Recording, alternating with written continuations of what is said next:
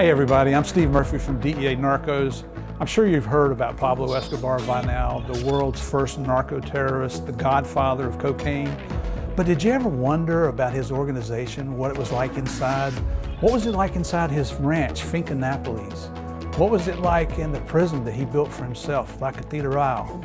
My partner Javier Peña and I are coming to the Harris Center for the Performing Arts in Folsom, California on September 28th. And during this time, we're going to answer all your questions, those plus many, many more. And who knows, if everything goes well, we might even find out about, did Javier really have all those girlfriends? For ticket information, go to the Harris Center for Performing Arts website, or you can check us out on Facebook at DEA Narcos. Hope to see you there.